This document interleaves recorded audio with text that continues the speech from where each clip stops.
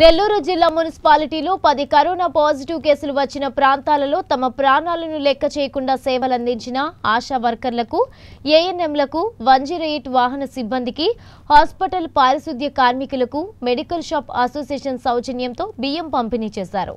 నెల్లూరు జిల్లా నాయుడుపేటలోని ప్రభుత్వ ఆసుపత్రిలో డిప్యూటీ డీఎం రమాదేవి ఆధ్వర్యంలో హాస్పిటల్ పారిశుధ్య కార్మికులకు, ఆశా వర్కర్లకు, ఏఎన్ఎంలకు, 108, 104 సిబ్బందికి మొత్తం 80 మందికి మెడికల్ షాప్ అసోసియేషన్ వారి సౌజన్యంతో బియ్యం పంపిణీ చేయడం చాలా సంతోషమని రమాదేవి అన్నారు.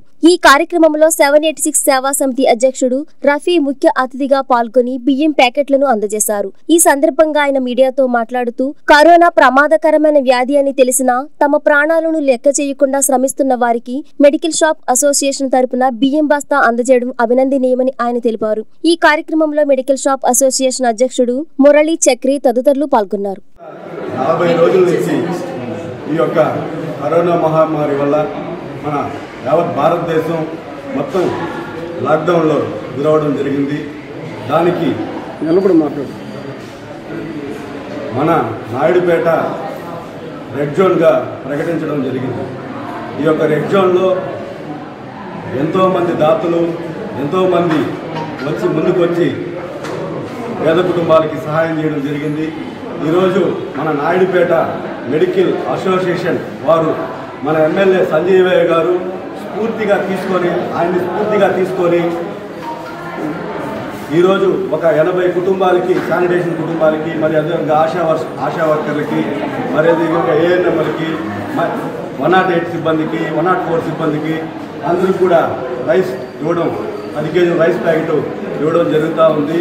వీళ్ళందరూ కూడా ధన్యవాదాలు తెలియజేస్తూ మా చేతనైన అసోసియేషన్ తరఫున మా చేతనైన కార్యక్రమం చేస్తాము అని చెప్పడం జరిగింది. దానికి భాగంగా ఈరోజు మన ఎమ్మెల్యే సంజయ్ గారిని స్ఫూర్తిగా తీసుకొని ఈరోజు 80 కుటుంబాలకి రైస్ పంపిణీ చేయడం జరిగింది. మరి అదేవిధంగా మన నాయుడుపేటలో 10 పాజిటివ్ కేసులు రావడం జరిగింది. ఆ పాజిటివ్ కేసులో ఇప్పటికీ 4 పాజిటివ్, 4 నెగిటివ్గా వచ్చి ఇంటికి రావడం జరిగింది.